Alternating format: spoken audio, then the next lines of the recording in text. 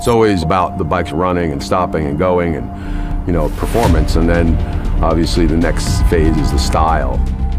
Taking something from a completely different discipline and how that applies to making a motorcycle.